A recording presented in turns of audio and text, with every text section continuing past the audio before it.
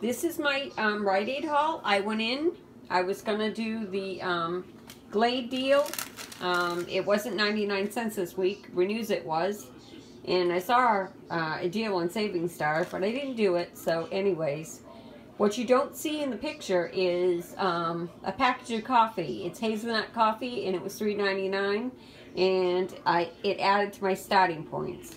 So there's 2 cat litters. These are from Arm & Hammer. And the Glade bags right there. The Glade bags are $7.99.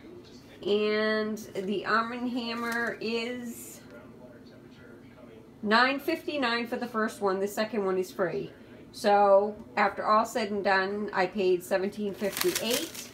And I'm tracking for $17.57 in starting points. Then when I got my coffee, I'm tracking for $21.56 in starting points. And this is my Rite Aid haul. Thank you for joining me. Have a great day.